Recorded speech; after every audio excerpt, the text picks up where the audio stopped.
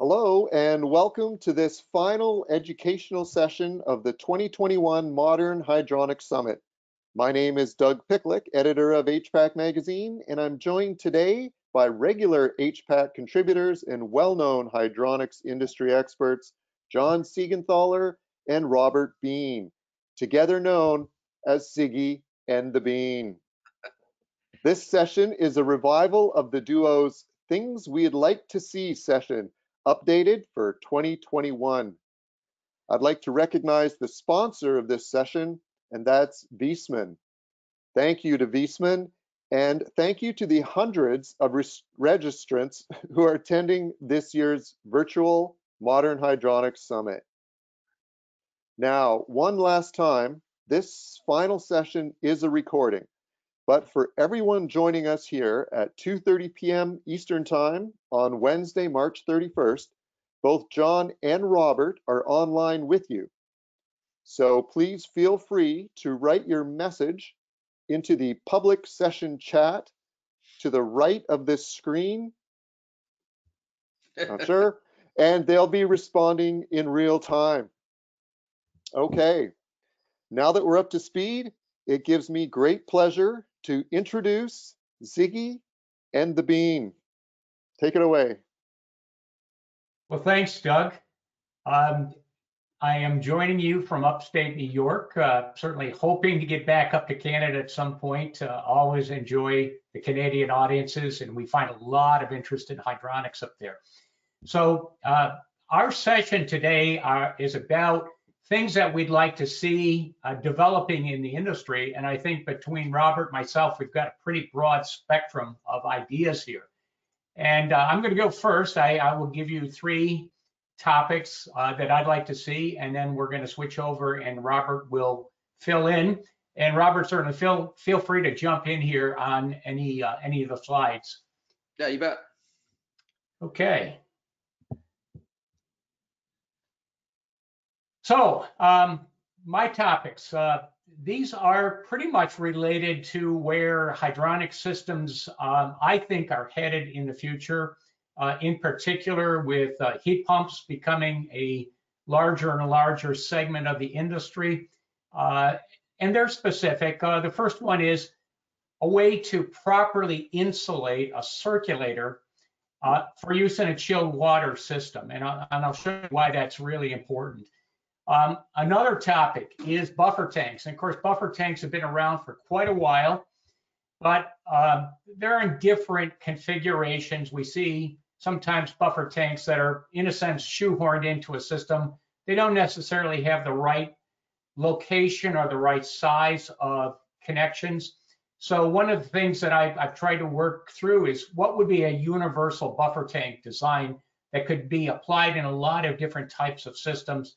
And then finally, a new one is an interior air-to-water heat pump, which sounds like a contradiction of terms, but I'll show you that these products actually do exist in the European market, and there are some interesting benefits to them. So vapor tight, we'll start with this, vapor tight insulation shells on circulators. I mentioned heat pumps. I really think with the global trend towards decarbonization and slow but sure progress away from fossil fuels and towards electrified systems, we're going to see heat pumps increase market share as not only heat sources, but as chilled water sources in smaller scale hydronic systems. And it's going to be a major game changer in terms of one of the weaknesses of hydronics traditionally has been that it doesn't do cooling. Typically, it's been a separate system. Well, both geothermal water-to-water heat pumps as well as air-to-water heat pumps now bring that ability. And with it comes the infrastructure that we need to create, in particular, the proper use of pipe insulation and preventing condensation in places where we don't want it. And one of the most difficult areas is the volute of a circulator. And you can see in the photos over there on the right, and I'm going to show you some more. The circulator volutes can corrode quite rapidly when that circulator is operating with chilled water. And this corrosion isn't just limited to the volute. It'll actually migrate up onto the isolation flanges, even the zinc-coated hardware that's used to hold the flanges to the circulator. So we need a product that can solve that. Here's a couple more shots. Over here on the right, there's a circulator that was actually part of a geothermal system. And if you take a close look at that, you'll see the volute and those isolation flanges are covered with condensation. You don't see it on the motor can. The motor can is actually dissipating enough heat that it is remaining above the dew point temperature, and it's not experiencing condensation. The photo here in the middle, that's a circulator that's actually only been in service for about 1 season. And that circulator did have some type of a coating on it. It's not a raw cast iron volute. It does have some type of a paint coating on it, but you can see it's not been that effective against condensation. And again, you'll start to see stains like this. And I want to stress that the condensation isn't just limited to the circulator. It's going to drip off that circulator, and if the circulator is above any type of wood or drywall, anything like that, anything that's below it is going to get stains on it. So again, the geometry of these volutes makes it somewhat difficult, but there are products on the market in other, I should say in other markets, a limited amount in the North American market at this point, that does make it easier to insulate that complex geometry on that volute. Now, a condensation is going to occur whenever a surface drops below the dew point temperature of the surrounding air, and that's a function of both the dry bulb temperature of the air and the relative humidity of the air. And there's a couple ways, actually there's more than two, but a couple easy ways to determine what that dew point temperature is. You can use the graph over here on the left, where we've got different lines set up here for different relative humidities, and then the dry bulb temperature down at the bottom.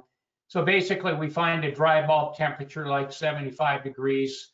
And in this example, I go up to 50% relative humidity, and we're right around 55-degree dew point. So again, imagine we're dealing with chilled water at 45, 50 degrees Fahrenheit. We're below that dew point temperature. And again, any surface that air can get in contact with when it's below the dew point is going to have condensation forming. Of course, today there's all kinds of online calculators. I just went into Google and typed in dew point calculator, and this came up. It's a pretty simple tool. You put in, again, the dry bulb temperature, relative humidity, and you can see it agrees with the chart over here. We're at a dew point of about 55 degrees Fahrenheit. So getting to this temperature is pretty easy. You might be thinking, well, suppose I'm in an arid climate.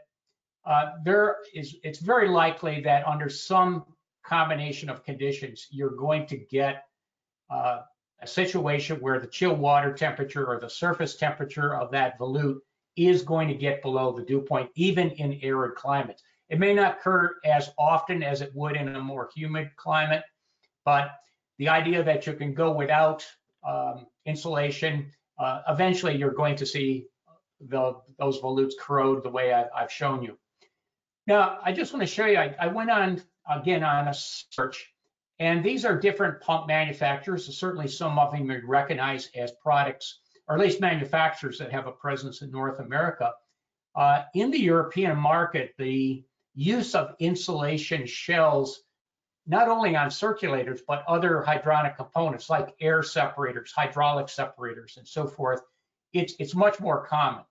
I'm not sure if that is a requirement by regulation. I suspect it probably is, and maybe a requirement based on heating system regulations.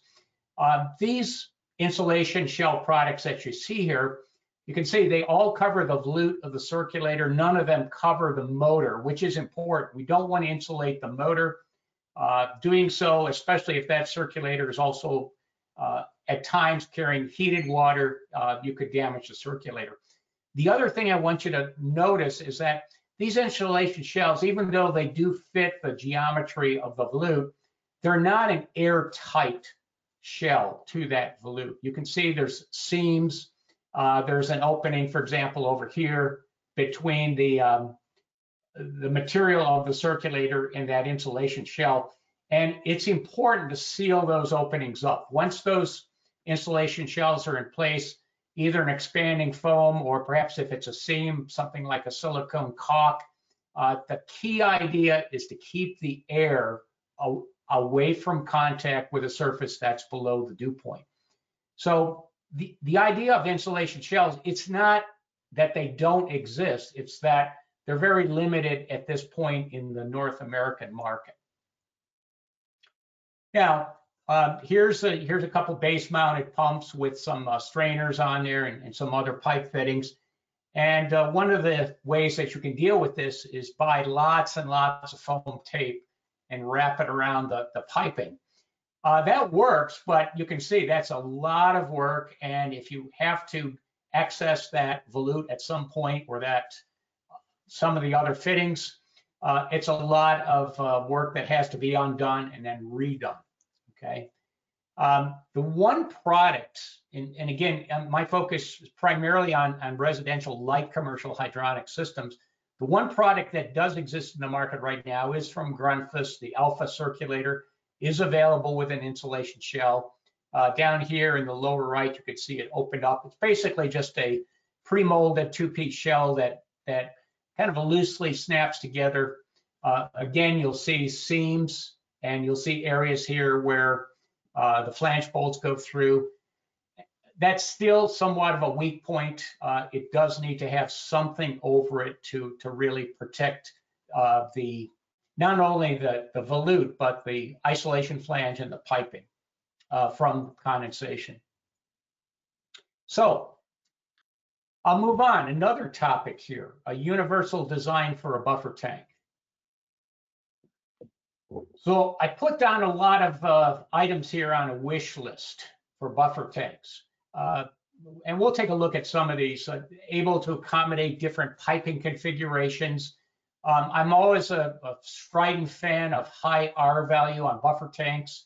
I don't personally feel that the industry has enough insulation on some of these tanks at this point. Standard typically is about 2 inches of a polyurethane. That's roughly an R12 insulation. It's certainly adequate to prevent condensation, and it does limit heat loss. But if you think about situations where energy is stored, heat is being stored, especially at higher temperatures, perhaps from a pellet boiler or a cordwood gasification boiler, and you're trying to store this heat for maybe a day or 2 days, you know, the idea that a tank that loses 1 degree Fahrenheit an hour, do the math over 24 hours, that's a pretty significant drop in energy content. We want to encourage temperature stratification. If you look at the graphic there, you'll see the red up at the top is representing the hottest water in the tank. The blue at the bottom is the cooler water. And thermodynamically, that is preferred over a mixed tank. And it's going to use one of Robert's favorite words here, exergy. We could say that tank has got, the exergy of that tank is definitely preferred over a fully mixed tank. So we want to be careful as we introduce flow into a tank that we don't internally mix the tank any more than absolutely unavoidable. It should be able to handle water temperature up to 200 degrees. A lot of our modern hydronic systems are not going to go to that temperature. The exception being perhaps electric thermal storage applications with off-peak electric rates, or again, biomass boilers, pellet boilers, wood gasification boilers. They can approach those temperatures. The term close coupled, this simply means a way to put 2 of these tanks together. If one of these tanks is not large enough to provide the calculated amount of storage, we want a way to use multiple tanks and bring them together fairly easily without putting a lot of money into valving, unions, piping, and so forth. Multiple sensor wells, in some cases, we want to sense temperature gradients from top to bottom and make control decisions based on those temperature gradients. We want this tank to have low pressure drop, and of course, any tank, the shell of the tank itself, is going to have low pressure drop. Think of a tank that's 30 inches in diameter, and at 10 gallons a minute, that flow velocity is very, very low, and there's virtually insignificant head loss. But we want to pay attention to the connections up here. We don't want to cause inadvertently a high pressure drop at our connection points. And the reason for that is we want this tank to be able to function as a hydraulic separator in many systems. It can provide benefits beyond just thermal mass. Monolithic insulation, especially in chilled water applications, it is every bit as important as what we talked about with the circulator volutes. We don't want moisture-laden air to get in contact with certainly the shell of that tank or the transition from the tank shell out to the connected piping. I put down here, able to fit through a 36-inch doorway. You make a tank that's 37 inches or 40 inches in diameter, you're going to have difficulty in getting that, especially in retrofit applications. A 36-inch doorway today is somewhat standard. Obviously, in older houses, you may have some narrower tanks, but we need to pick some number as a criteria there. And in most of these cases, it can be just carbon steel to keep the cost down. Of course, stainless steel is nice. It does certainly increase the price of the tank, but primarily these tanks are being applied in closed hydronic systems. They would be pressure rated. And again, I believe in Canada as well as in the States, once they get over 119 gallons, they do need to have ASME certification. Yeah. John, I would just add on those tanks, because you mentioned the word exergy, so now I'm paying attention. That, as we move away from combustion-based systems, obviously there's going to be a lower temperature, but there is, of course, and I'm hoping, and I think probably share this thought, that we'll see more solar thermal systems, maybe a resurgent of solar thermal systems coming back. And those temperatures easily can get above 200 degrees Fahrenheit. So, these tank temperatures are important. But the message on exergy, of course, is that a solar thermal system is much more aligned with the demands of, say, 100-degree water temperature and the combustion-based systems, which are starting out with, 3,400 degrees Fahrenheit or 1,700 degrees C. So, I'm hoping. I don't know. Do you hope that we're going to see more solar thermal? Well, I think we're going to see it in certain applications. The solar photovoltaic market has really taken a lot of the wind out of the sails on solar thermal at this point. Sure has. The cost reduction, but we are still seeing applications for it. Domestic water is still a good load profile for solar thermal. In the States, we're seeing it more in, for example, military installations for larger domestic water applications. So yeah, your point's well taken.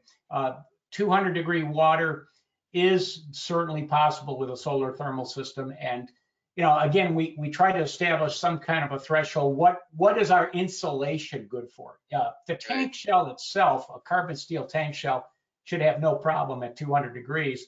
But the insulation that's used on it is, we want to make sure we aren't causing degradation or outgassing on that insulation. So here is a classic piping configuration for a buffer tank. We call this a 4-pipe configuration. Basically, we've got a loop over here on the left where we have a heat source and we're putting heat into the tank. And then we have another circuit over on the right, which is some type of a load.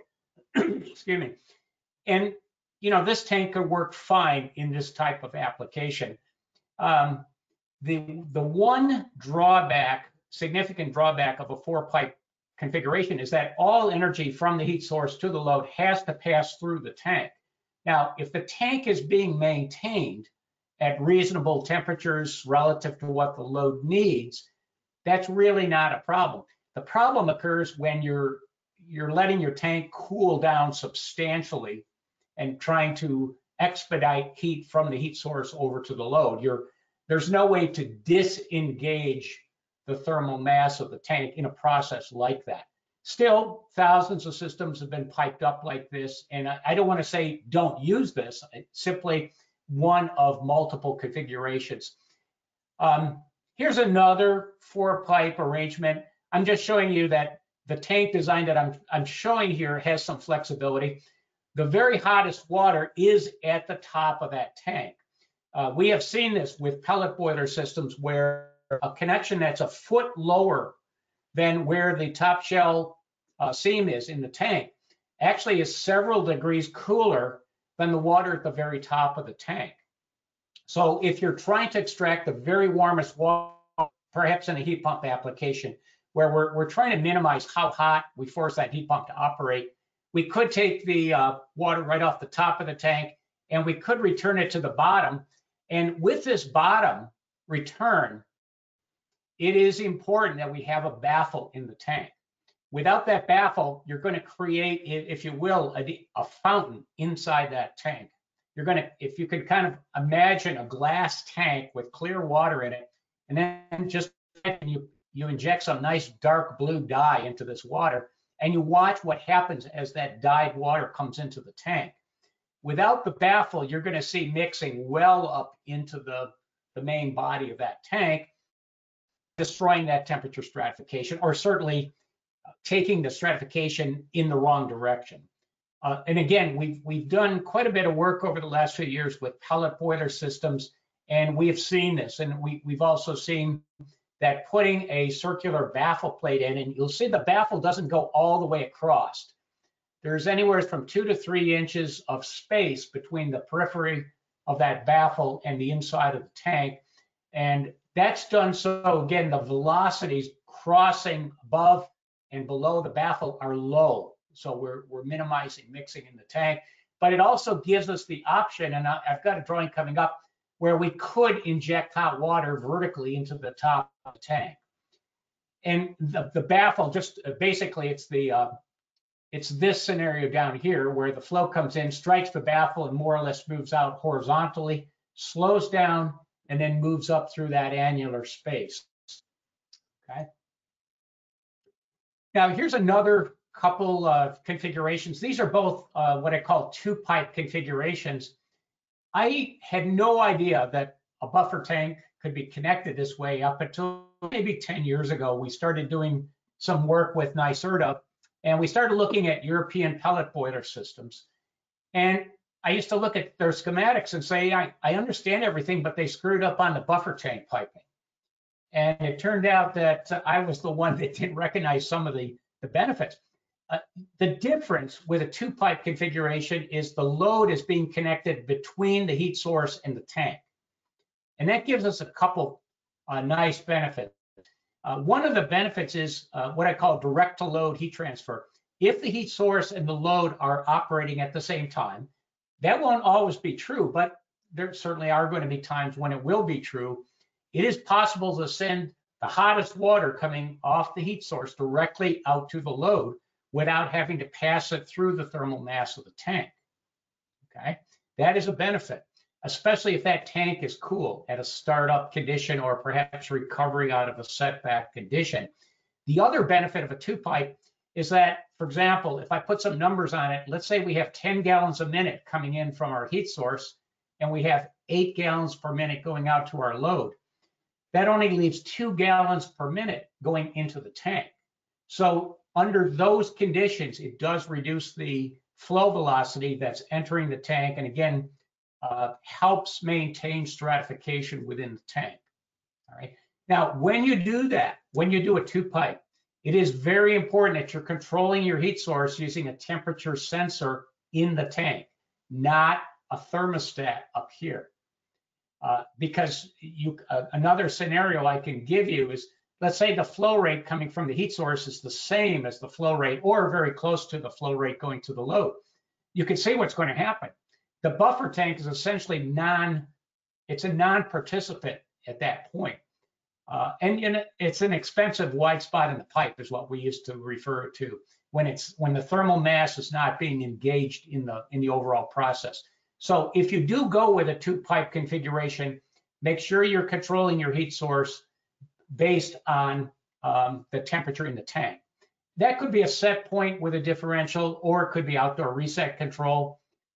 One other configuration, and this is really just a variation, this is where we're using a variable speed injection pump. These have been around for, gosh, Robert, what, 25 years now, I think, variable speed injection mixing. Yeah. And it gives you the ability to not only transfer heat to a load, but also do it using outdoor reset as your temperature criteria up here, or again, it could be a set point. But notice that these T's are very close to this tank. That's another important detail. That allows the tank to act as a hydraulic separator between this circulator and this circulator. So this could be running at 25% speed. This could be running at full speed.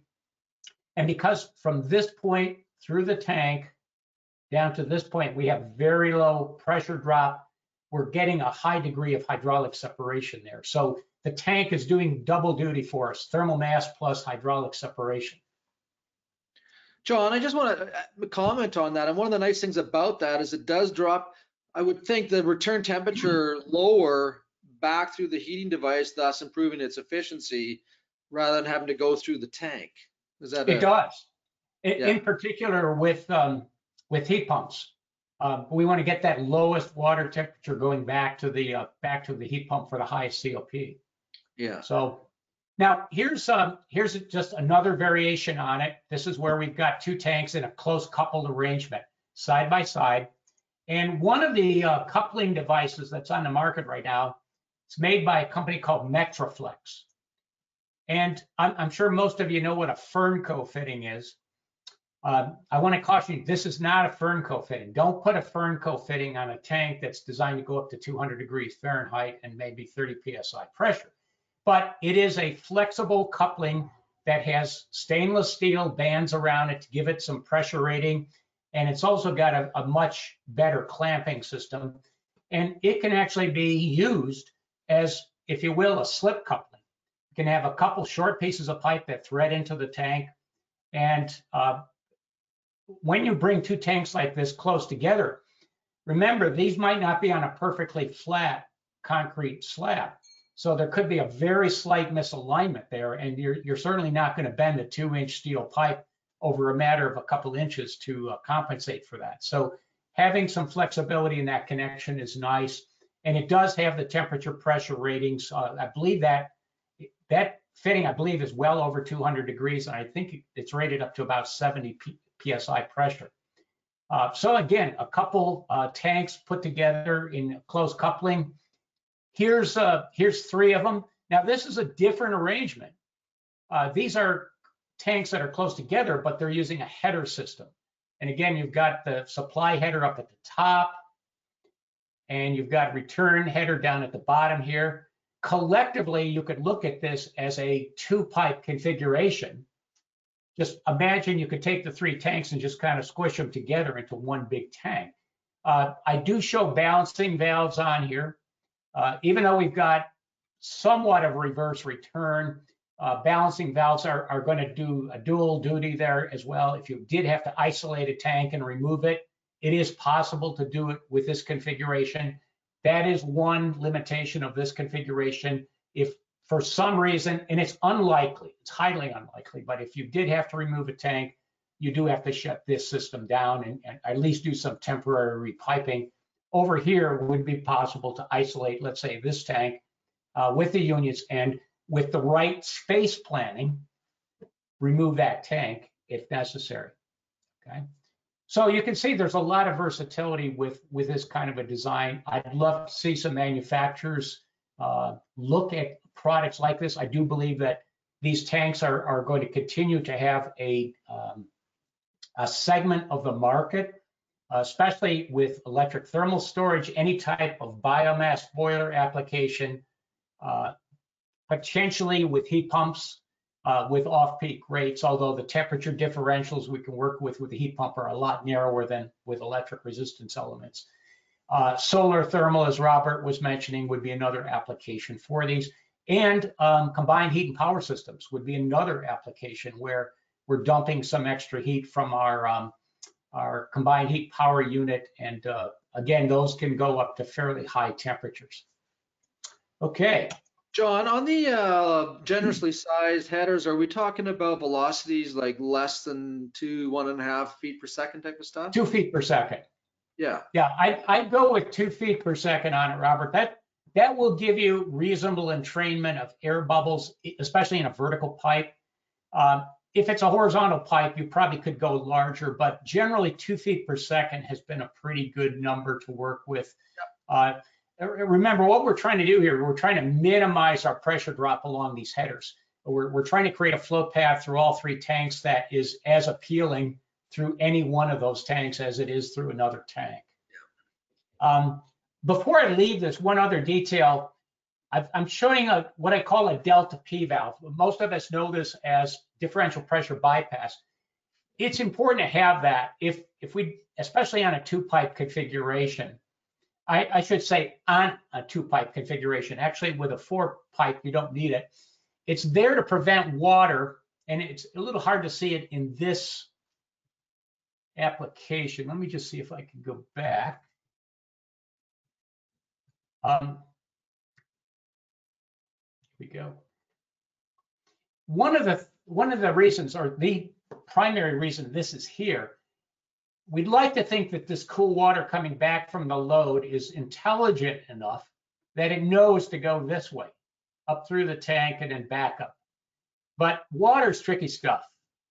And if this, and I'm showing a little check valve in this circulator. Now remember, the check valves in these circulators are pretty weak. They're roughly 1/3 to 1/2 a PSI for forward opening, okay? So if we're developing a pressure differential between this T and this T that's more than, let's say, 1/2 a PSI, and that's primarily because of the connections here and the turn and the T, what's going to happen is some of that cool water is actually going to go back up through this heat source when the heat source is off. We don't want that. That's going to cause losses from the heat source. And as that water cools down, remember that water is actually going to mix in right here with some of the other flow going through the tank. And that's going to bring the water temperature, the mix temperature down. So we could put a check valve here. And I would tell you, if somebody has a check valve that has a forward opening resistance of, let's say, 1 PSI or maybe 1.5, that would be ideal. That could be used here. I cannot find that product on the market at this point. There are inserts that could be used in circulators like this, but contractors typically cannot buy these in small quantities. They're mass produced and they're just not available as an over-the-counter type of item. But a differential bypass valve set for about 1 PSI, and that's about the lowest setting that these valves go down to, that will take the place of a check valve and provide enough forward opening resistance so that we don't get this heat migration. And again, this is a phenomena that's associated with the two-pipe tank. On larger systems, you could use a motorized valve here, and you could use the end switch on a motorized valve to turn on the circulator and so forth. But on the smaller systems, a differential bypass valve is a good option. All right, and I don't want to run into Robert's time here too much, but I'm going to just finish up real quick. Interior air-to-water heat pumps. This is an interior air-to-water heat pump. It's made over in the Czech Republic. You're probably looking at that large flex duct and wondering, what in the world is this thing? But it's pretty simple. It's bringing outside air in through a large insulated duct. This is the air handler section right here. And then the compressor and the remainder of the refrigeration components are over here. In the heating mode, we're going to take heat out of that outside air, and then we're going to discharge the cool air back out through another louver. So we're simply bringing outside air in, running it through an air handler section and a heat pump, and then sending it back outside again. You can actually see the piping connected here. These are some different configurations for bringing outside air in and discharging it back outside. The key idea, we don't want these connections right next to each other because we're going to short circuit. We're going to get some of the discharge air just basically rolling back into the intake duct. And just another shot of it. Again, you can see here's the air handler section with a blower and a large coil. and then the components for the refrigeration system are over here. This is showing it in a partially backfilled basement, conveniently showing the air intake and outlet above grade. All right. So another product, this is made in Germany. It's by a company called Glen Dimplex. And I want to show you, it's an air handler section up at the top. So again, it's an axial flow fan.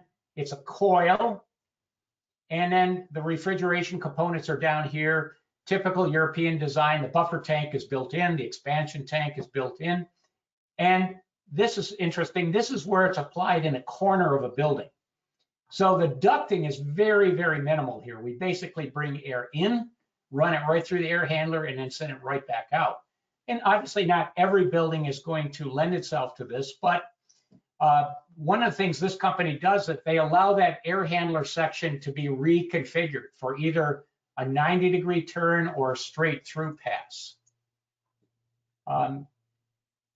Here's another 90-degree configuration here, air coming in, discharge air is a few feet away. Here's a couple grills, one's intake, one's output. This one I'm not too excited about in climates where I live and probably where Robert lives. These are actually the air intake and discharge grills on the ground.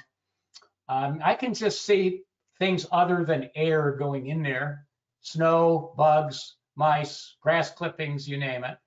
But it does show an application where they've set it up that way.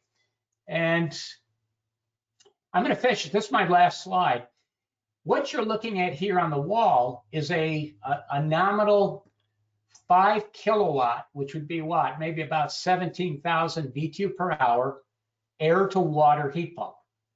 That wall mounts, and you can see the two ducts that come up from the top and go out through the outside wall. There's a kind of an exploded view of it. Again, air handler section up here, refrigeration components down below, piping comes out the bottom.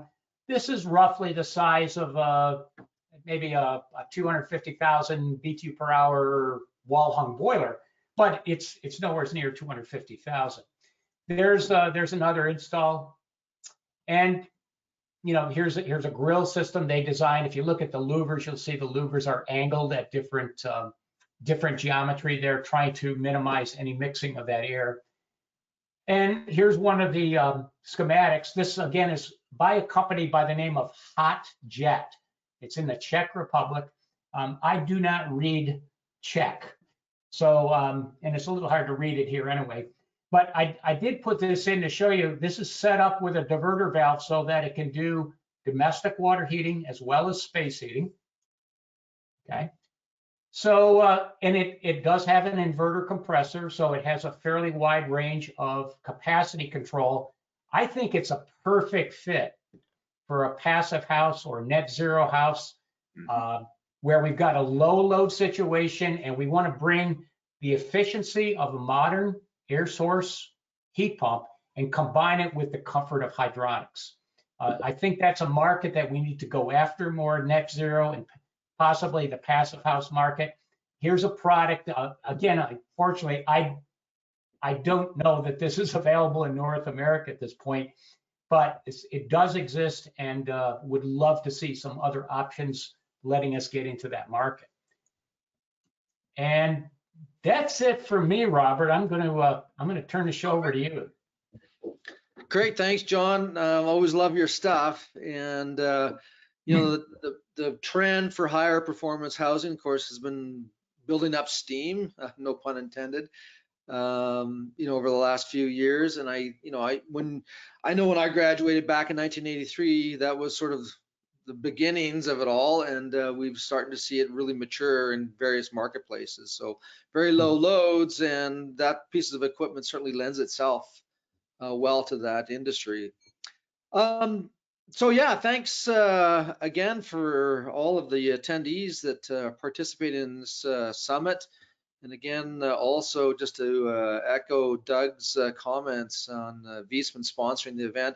I have to share a little story for you. I don't want to take up too much time, but at one time I worked for a company that I ultimately ended up buying which was a distributor of Viessmann boilers, and we won an award for the most boilers sold, and I think we sold 3 that year. So that goes back almost 3 decades. So that tells you a little bit about Viessmann. I mean, people think of it as a European company, but it's been in North America as long as I've been in the industry. So, and you can see my gray hair. So that says something about it. So my topics really have to do a lot with indoor environmental quality, but also how does hydronics play into that? And so these are the 3 subjects that we're going to tackle in this year's segment of Siggy and the Bean. So we'll get into the first one, which is dealing with integrated kitchen exhaust and makeup air using the HRV. So if you think traditionally looking at kitchen exhaust systems, we don't want to depressurize the house. There are certain tolerances, certainly within Canada. We can go to -5, -10 pascals without being too much of a concern. Once you get down into the below -10 pascals, then you have to start being concerned about soil gases and this type of thing being introduced into the home.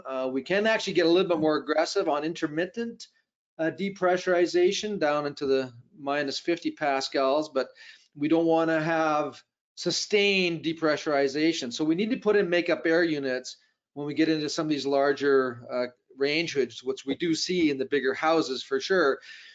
So this is more of the traditional route, but when you use this traditional route, you're still looking at how do we ventilate the home. And of course, in Canada, that's a mandatory requirement.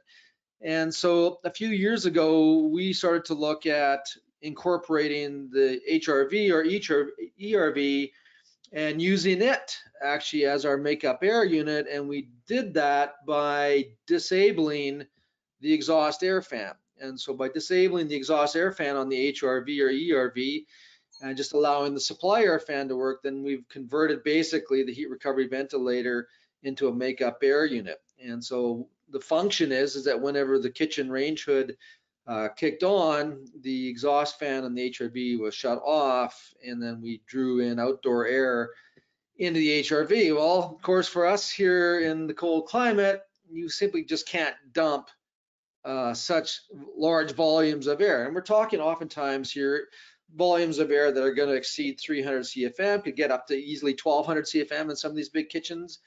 So we don't want to be dumping that amount of cold air into a space, so we have to temper that. And of course, hydronics is a perfect tool to condition that air, and so we're going to be using glycol coils.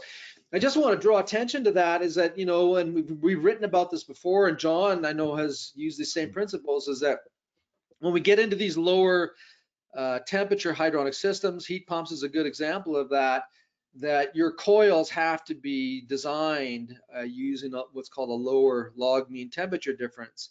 So you're going to end up with upsizing the coils considerably. But that upsize cost is a one-time capital cost where the low temperatures that you're using in these systems, either low temperature on the return of a condensing boiler or of course on the heat pump, you get the lifetime benefits of that. So you're not talking about just the one-time capital cost is the pain part of it, but the pleasure part of it is that you get a lifetime of higher performance efficiencies. So when we did these types of systems, when I was practicing, we often looked at how do we use the low temperatures with these glycol coils for makeup air using the HRVs, and it was upsizing the coils. So I'm going to show you a little case study here. On the bottom left is actually the assembly. You can see there's the hood here, and then we actually, were able to do these large systems, 1,000 CFM exhaust that were incredibly quiet. Now, one of the dangers with large kitchen exhaust systems, if they're not done right, is they become noisy, and then the occupants won't use them. And what we did always with our clients is we actually did not use packaged exhaust hoods. We actually custom made our own. We located the exhaust fan oftentimes 20 to 30 feet away from the range itself. And this is a good example where the fan itself was actually located up near the roof, and it was about 20, 30 feet away. But we also use silencers on the assembly, the ducting assembly. And so with the combination of moving the fan away, the silencers, reduced amount of fittings, we could be drawing easily 1200, 1100 CFM through a properly designed hood, and you could barely hear it. And of course, it worked really well. On the right-hand side is just sort of a plan view of the assembly. What you're looking at here in the hatched area is the coil itself. So the air would come into the coil, preheated before it hit the HRV, and then distributed out into the home. And so this is what it looked like. This was a custom-made hood. And again, there's a science to designing a hood. This actually had a very deep sump. So when you think about a deep sump, think about in terms of a Dutch oven and turning the Dutch oven upside down. You want a large volume of air where the products of combustion from a gas stove or also from the cooking itself, even with an induction type, rises up with the natural buoyancy of the air, gets captured within the deep sump, and then of course the exhaust fan takes it away. And with this type of an assembly, it's very effective, and again, very quiet, and as a result, it gets used a lot as opposed to being avoided due to noise. And then there's the installation itself. So you can see here, very large surface area heat exchanger, so that we can take advantage of the low temperatures and making sure that we're getting reasonable air or temperature pickup on the discharge, and then it comes out through the HRV. So this, when the kitchen range isn't operating, is performing as it would in any kind of heat recovery ventilator or energy recovery ventilator. It's extracting warm, stale air out of the house, bringing cold air in, and then of course through the core itself, doing the conditioning. And then whenever it switched over to the kitchen, then the makeup air coil kicked in. So my challenge with this, and this is one of the things that in terms of what I'd like to see, is I'd like to see more coordination with the range hood equipment providers and their HRVs. We always ended up having to do custom control systems, sort of mucking around with the HRV electronics.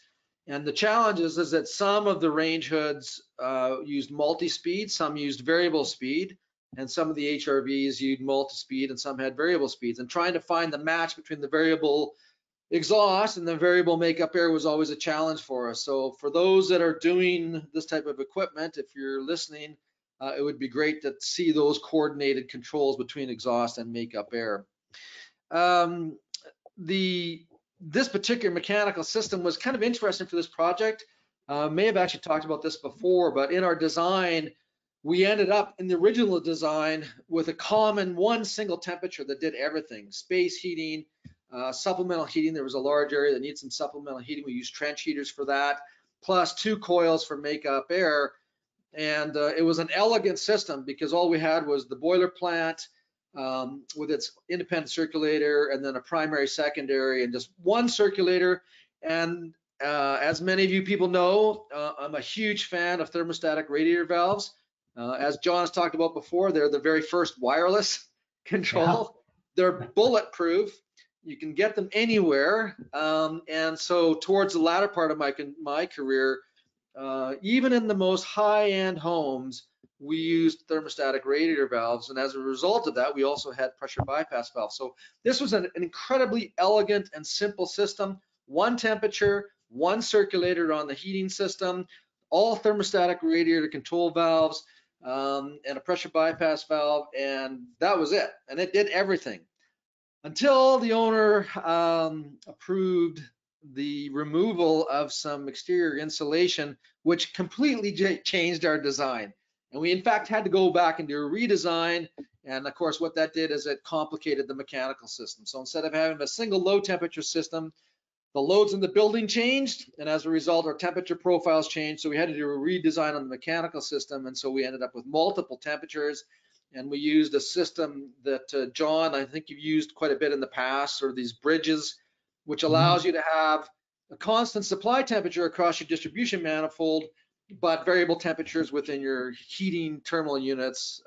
And in this case, we had multiple temperatures for the low temperature radiant in the concrete areas of the house, a little bit higher temperature for the wood floor systems upstairs, and then we had a temperature for our coils in our air handlers, and then also higher temperature for the domestic water tank. So instead of having, a boiler with a outdoor reset control and a single pump and thermostatic radiator valves, all of a sudden we end up with this complexity, more cost on the capital end as a result of that decision. Anyways, it was an interesting project. It still is comfortable, but it's been penalized for the life of the building for the higher energy, because of it, unfortunately, but that was the consequence. Anyways, the next one I want to talk about has to do with source control in the design of radiant floor heating systems and ventilation systems. And, John, this has been a pet peeve of mine for a long, long time, particularly in Alberta here, but also across Canada, because within our stand data, for those that are here in the province, in the stand data, there's a requirement that we address ventilation systems. And part of the ventilation requirements, both in the ASHRAE standards and in the CSA standards, is source control. And now people go, well, what the heck is source control? What we're talking about is, where do the particles and the gases come from inside the building that contribute to bad air quality? And where those particles and gases can come from is actually the interior finishes, and particularly flooring. Flooring that is synthetic, or flooring that has glues and adhesives in it that are subjected to temperatures and humidity and air velocities, and the amount of that outgassing is a function of things like floor surface temperature, which is tied directly to the radiant system. So, we have documents, for example, I'm going to go back here for a second. Our Canadian government, through NRC, IRC, the Institute of Research and Construction, has done a fair amount of research work looking at outgassing, VOC emissions, volatile organic compounds or chemicals, if you want, from architectural coatings. So we're talking about anything that has to do with the interior finishes. So paints, flooring, whatever, the outgassing is subjected to temperatures and humidities and air velocities. And so there is an actual tool that our government provides free of charge. It's relatively easy to do. It allows you to build a space comprised of various architectural coatings and finishes, and you can set up the ventilation systems and you can model the emission rate. So now what I did here is I just took one particular sample, and what you're looking here on the right hand side, and I appreciate the text is small here, but this is the souffle or the smorgasbord of chemicals that come. This particular one is off of just a random selected carpet, synthetic carpet. And on the left-hand side is the quantity of gases that come out, and on the bottom, the x-axis, is the time. So on the initial first few hours, you get a high amount of outgassing, and then of course it dissipates. But some chemicals will continue to dissipate for long past, any sort of if you will, a sort of a ventilation process where they open up the house and they flush it out. You can get outgassing that occurs for months and months and months. So this is for carpet, and you can see the value on the left. It's just a little bit over 1. If we look at sort of more of a like a vinyl linoleum, it reduces the amount of output down quite low compared to the carpet, and we've reduced the amount of chemicals as well, and you can see that. Or we can look at that one actually was for the hardwood. This is for the linoleum, and then this was for the carpet. So carpet, linoleum, and then hardwood. And so we go from 1 down to 0.1. So and so why this is important is that when you're designing particularly radiant systems, if you can work with the interior designer to show the consequences of them selecting synthetic materials which have a higher output of chemicals at a higher temperature or higher humidity, and get them to use more natural materials, then not only do you reduce the temperature requirement for your radiant system because the materials tend to be more conductive, you also then improve the efficiency of the heating and cooling plant, but you also then reduce the problems associated with indoor air quality. So never underestimate the power of an interior designer, because they have efficiency consequences, but also air quality consequences, but also thermal comfort consequences. So this is just one example where we set up the schedule for ventilation here. Let me get to this. And let's see, there it is there. There's the room, there's the ventilation schedule. And you can just program operation time during what days and what minimum and maximum ventilation requirements are. And then you can do the simulation and it'll tell you what the chemical souffle is based on that output. So this really needs to hit the designers' radar screens, because particularly in the last few years, there's been a number of papers, research papers looking at, and you can see the title of here, this is VOC emissions, which is an air quality concern, but as it relates to radiant systems, which is a comfort concern. So you can't separate the two. The occupant in the space is going to be subjected to the radiant system that you're designing, but if your radiant system is operating at a high temperature, there's a high probability that you've actually increased the VOC emission rates from some types of fluorine systems. So please don't ignore that, because we're talking about the health and safety of the clients that we're actually doing design work for. And then here's another one that was looking at VOCs and other compounds. We do know, particularly John, in the US, this is going back now probably 8-9 years ago, that there was a number of imported laminated fluorine systems that had a high level of formaldehyde, entered the California marketplace, and of course the numbers were nowhere near the compliance values. Millions and millions of square feet of this product ended up in the community, and of course there was lawsuits that were filed as a result of it. So we can't trivialize these elements. They're incredibly important. So source control. Hey, Robert, yeah. Quick question. Have any of the researchers looked at outgassing in spaces that have used radiant ceilings rather than floors? I assume there's still some effect, but not that direct heating of the, a slab under a carpet, for example. Just curious. Yeah. So that would be an interesting one, John. I don't think there has been any research from the ceiling down, but most radiant ceiling systems would be operating with sort of within a long range radiation as opposed to a short range radiation. And why I say that, not because of the comparison between the floor and the ceiling, the floor would be direct, but I would suspect that we would get higher outgassing from fluorine in sunlight coming through the window than we would get from a radiant ceiling coming down. And that's why the only reason I mention it. But it would be a great research project for sure to take a look at that. Yeah, absolutely. And that's also why, we won't have time in this particular segment, but why integrated design is so important, because if we have large window to wall ratios, and as you know, that creates huge problems for us from an energy and a thermal comfort problem, but also lighting problems, sound problems, but because of also the amount of shortwave radiation entering the space can also create indoor air quality problems through the volatility, the activation of these chemicals as a result of the high intensity radiation that comes through glazing systems, right? So you can't separate it, right? You have to look at all of it. That's what integrated design is all about. All right, so when we talk about flooring, if we can stay with the more conductive floors, these tend to be more natural materials, the masonry type, so tile, slate, terrazzo, concrete. These floors tend to be very hygienic relative to other types of floors.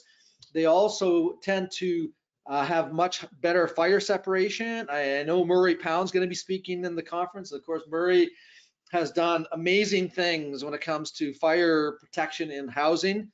I think he still is involved in training firefighters. I know he moved from Alberta out to the east. Murray, bad decision. Come on back. We miss you. But, these floorings provide these benefits. And because they're also conductive, they have a better temperature profile, better thermal profile for heat pumps and boilers and whatever our mechanical systems are. So really have to encourage people to look at the working with interior designers to make sure that we get these better materials on our floors if we can when we're doing radiant flooring systems. The other one I talk about is that how radiant or hydronics specifically is an enabler of dedicated ventilation systems. John, again, like both of us have been in the industry for more than 3 decades, probably going on 4 decades if we actually were honest. And, so many times we've heard people say, well, when you go to a forced air system, you don't need dual systems like you have to with a hydronic. When you go hydronic, and you have to have a separate ventilation system, a separate heating system. That's not a negative. That's a positive.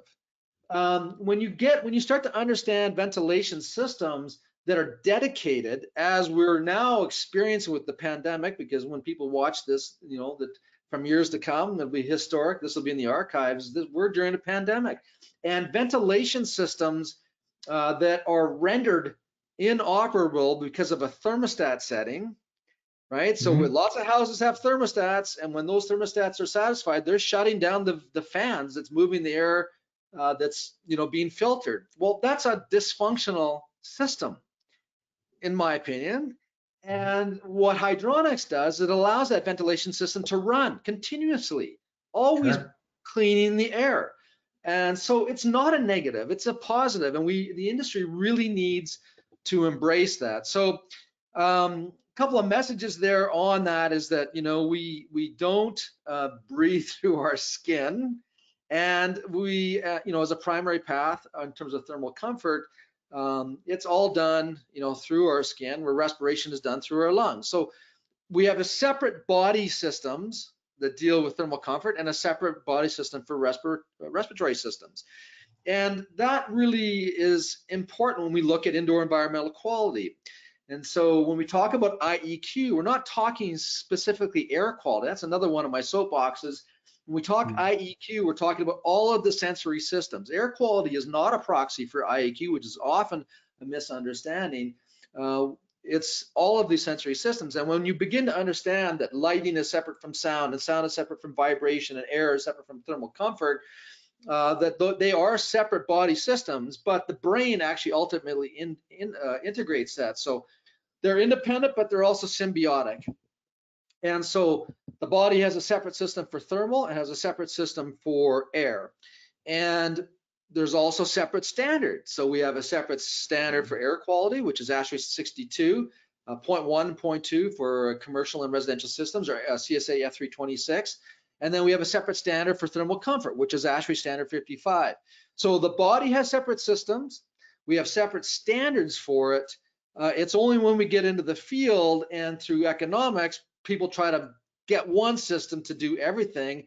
And as we're experiencing again in the pandemic, it's a dysfunctional system. We need to go back to separating these systems out. And so that's a big message for us. And so we have dedicated ventilation systems.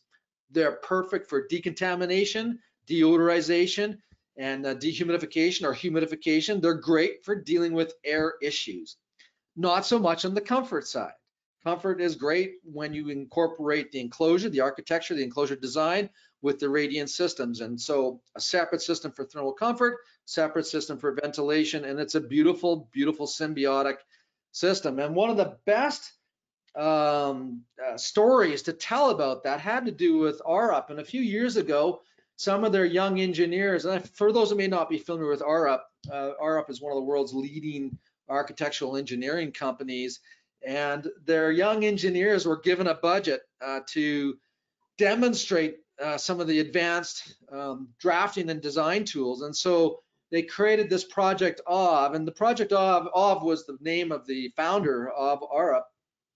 And the task was to design a building that looked like a human being. And this building was as big as any building that you see anywhere around the world. So, if you think about, the Eiffel Tower, for example, it was taller than that. It was, full scale. I don't remember how many stories. It was probably 40 some odd stories, this design. Of course, it'll never get built. But the idea was to represent that the building systems, the architectural systems are similar in terms of the body system. So the air handling system was the respiratory system. The nervous system was the control systems. The cardiovascular systems were the heating and cooling pipes and the plumbing system, and the bones, of course, were the structure. And so the body already provides guidance on how we should do HVAC systems. Separate system for ventilation, separate system for thermal comfort. The body systems are independent. Codes and standards are independent. And when we do good design, as RUP did with their Project OV, everything also was independent, but it's symbiotic as it's one of an entire system. And of course, the brain does that. So that's one of the beautiful things about hydronics is it is an enabler. It allows us to do the decontamination, which is really important now when we're talking about pathogens. Humidity and dehumidification, of course, is done through the air handling systems. Deodorization, if we're getting into odors, particularly around fires where we end up with the smells of burnt materials, you know, and we have carbon-based filters, activated carbon, but also potassium magnate filters as well for controlling some of the other odors. And, you know, anytime we shut these systems off because of a thermostat setting, the thermostat is not an air quality control device. It's a thermal control device. And so the two of them should never operate anyways together. I never understood that. Since 1983, John, and you were probably the same. Like I always was taught that we don't combine these systems ever. I never did one system in my entire life where they were combined. We always treated them separately, you know. And our clients now today are benefiting from that. All those years, 30, 40 years of work that we did designing separate systems are now, these people are, and commercial spaces are benefiting hugely because of that philosophy. So hydronics is not a disabler. It's not a negative thing. It's in fact an enabler. And it's one of the things that we need to do as an industry is to really promote that benefit. So my three things, again, you know, we need more coordination between exhaust and makeup air with kitchens, and then using large oversized coils so we can take advantage of these low temperature systems. Get rid of the complications, right? If you can, go to a single temperature system. Teach people to use the tools that are available to us as designers when it comes to source control. You know, hydronic design is only one part of indoor environmental quality. It's the thermal comfort side of it. Obviously, there's an energy component to it too as well, but we also have to think about the occupants and making sure that we're not promoting or encouraging more outgassing from heated surfaces than we have to, and that we ought to look at hydronics as an enabler when it comes to separating ventilation systems from thermal comfort systems. So that really is my three things. So yeah, thank you. Thanks, Doug. Awesome. Thank you, Robert. So once again, Ziggy and the Bean strike. Thank you both so much for sharing the things you'd like to see. So I'm just going to run it down. Vapor tight insulation, universal buffer tank design, indoor air to water heat pumps, look for those, integrated kitchen exhaust with HRV, ERV systems, enforcement of source control and design of radiant floor heating and ventilation systems to address off-gassing of interior finishes. And Robert, you said, never underestimate the power of an interior designer. I know my wife is going to like that line. You also said embrace your interior designer, and she will enjoy that as well. Yep. So thank you for that. And of course, promote hydronics as an enabler of the positives of dedicated ventilation systems. Guys, thank you so much. Again, I'd like to thank our session sponsor for this one, Viessmann. And really we're close to wrapping up the 2021 Modern Hydronics Summit. The only thing left for us is to announce the winner of the 2021 Sweet Heat Contest. We're going to be heading over to the final session to see those results revealed very soon. And just to let everyone know, all of the sessions of the 2021 Modern Hydronics Summit and the exhibit hall will be available for revisiting for at least another 2 months. So come back often to see what you may have missed and even watch sessions like this one again and again. So once again, thank you, Siggy and the Bean. And thank you all for attending. And we'll see you at the Sweet Heat reveal. Bye for now.